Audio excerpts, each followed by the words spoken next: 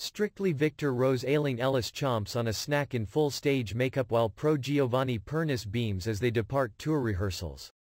Latest Strictly Come Dancing 2021 news on Series 30 judges, dancers and contestants here. They've been spotted on a number of boozy nights on the town.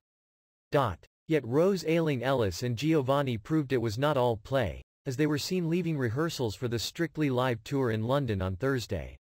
The Strictly Come Dancing winners, aged 27 and 31 respectively, looked happy with their session as they departed, with Rose seemingly having undergone a dress rehearsal as she sported lashings of makeup including dramatic eyeshadow. Rose was showing off her pretty features with the stage makeup yet kept the rest of her look low-key in forest green trousers.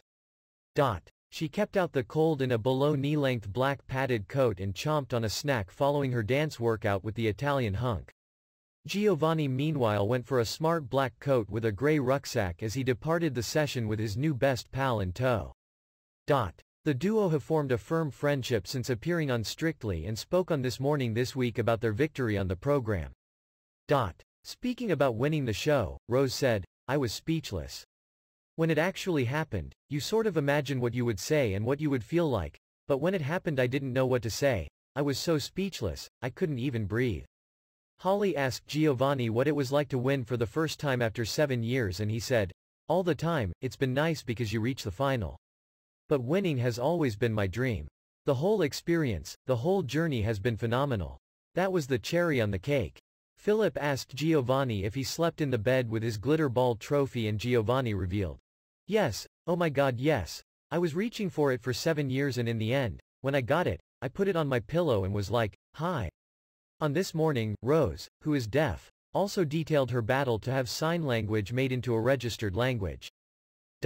Speaking to Holly Willoughby and Philip Schofield, she said, "It's been recognized as a language, but it's not been official. That becomes such a big problem. Sign language needs to be more appreciated. It's got such a rich history." Rose discussed the struggles many deaf people face, as she went on. "I have heard so many stories about deaf people going to a doctor appointment and they ask for an interpreter and they don't refer them an interpreter. So they end up needing their child to translate, or a family member.